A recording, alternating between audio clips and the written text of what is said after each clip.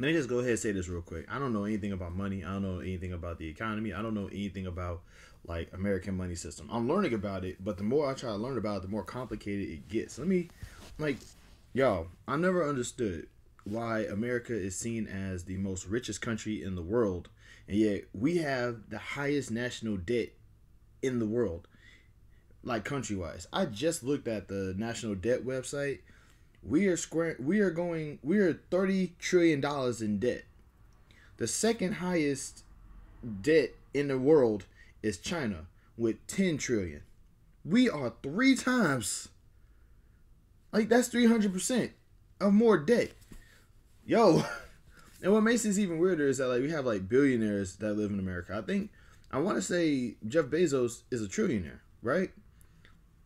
So it kind of makes you wonder specifically, how do we have access to all these billionaires and I think one or two trillionaires? How do we have access to all of these ridiculously rich people and have all this debt? You know what I'm saying?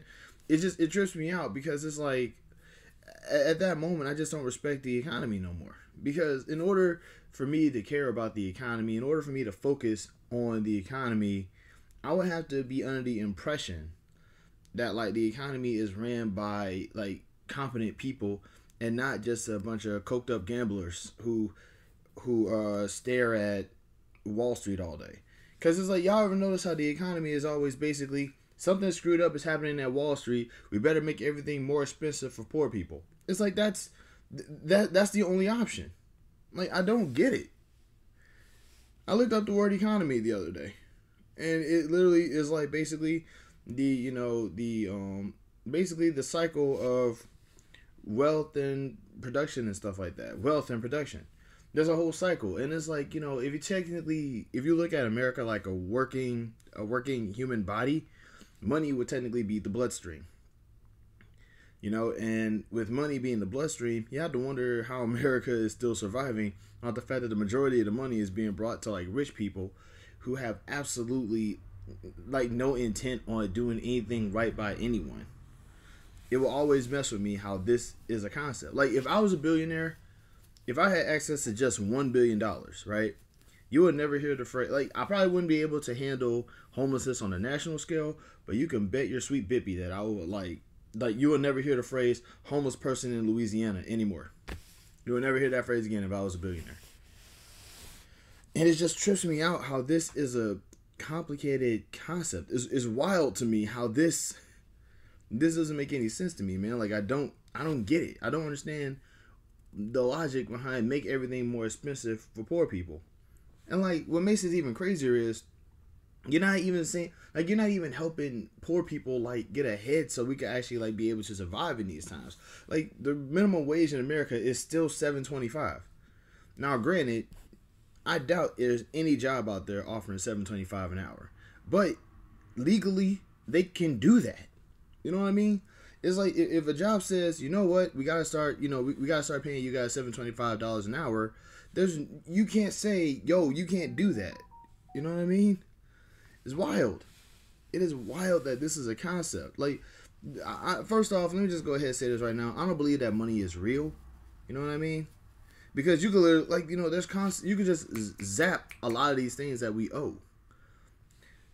So, I mean, you would think that with all the money that we owe, forgiving the student loan debt would actually be just be a common sense practice. I also don't like the idea of privatizing things. I don't get that. I don't understand why privatizing stuff is a thing to do. Like, cause in my brain, when I hear the word privatize, I just hear hand stuff over to rich folk, and rich folk are evil.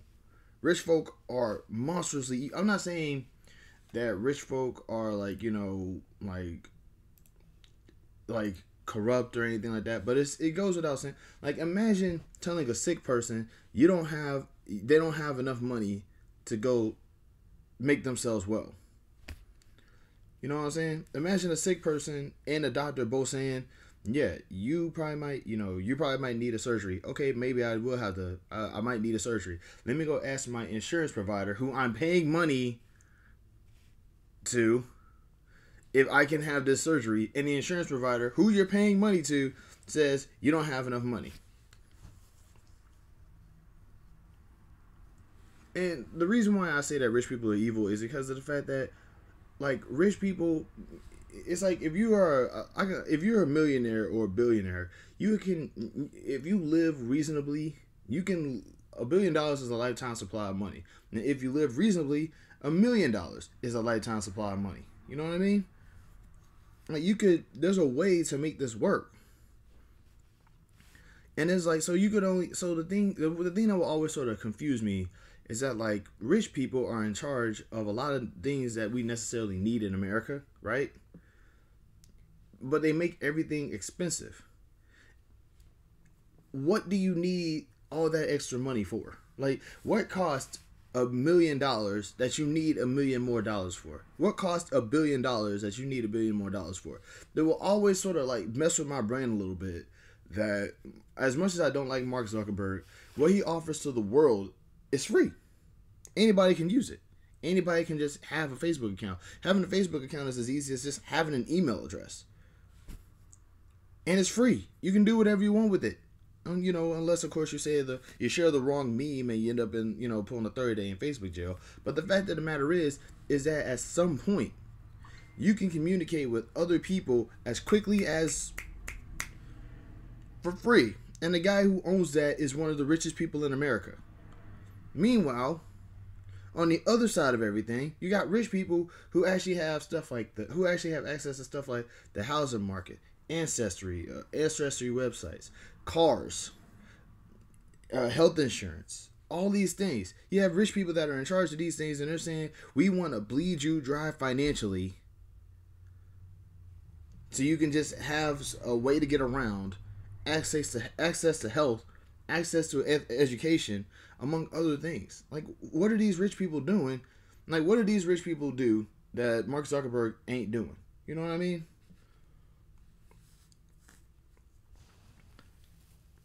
Now, I get it. Rich people, you know, it's their money. They can do whatever they want. I'm black. I know how that logic goes. And I'm not saying that rich people should do anything or that they owe us anything or anything like that. That's not what I'm saying. What I'm saying is that it takes a special kind of sick individual to have access to all of this power and see everything that's going on and just be like, I'm going to buy another yacht. You know? Like, it's weird to me how you have, like, rich folk who just, like, another thing too is that, like, anybody with a working brain hates rich people because they see them, because, you know, like, rich people are lazy and malicious. So imagine being the one rich person who actually cures homelessness. You know what I'm saying? Gets rid of national school debt, gets rid of the national debt. You know, like, makes every college in America free. I mean, imagine being the person who stops these corrupt practices from continuing. You'll be the most well-liked billionaire, millionaire in history or whatever.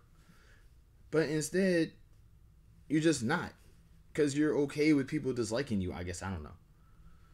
It's weird to me, man. Like, you know, money turns people into some of the most sociopathic, annoying people. And, you know, and what makes it even worse is that, like, you can't work a job and become a billionaire. You can't push shopping carts in front of a Home Depot for like a few years and become a billionaire. You can't wash dishes and become a billionaire. You can't, like you have to do all the jobs.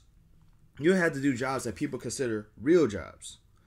Because apparently eating isn't something that a real person can provide for another person. I mean, food is not something that a real person can provide for another person. Or something along those lines. You know, everything gets dirty, but the guy who cleans up the job doesn't have a real job. It's bizarre to me, specifically, like, the concept of being American and American money and the tier list that goes on up in here. You know, it's just weird to me because America has just proved that racists are really, really, really bad at being in charge. Y'all have a good one. Love and peace. Be safe. And I'm sorry. I really need to get that out. The economy.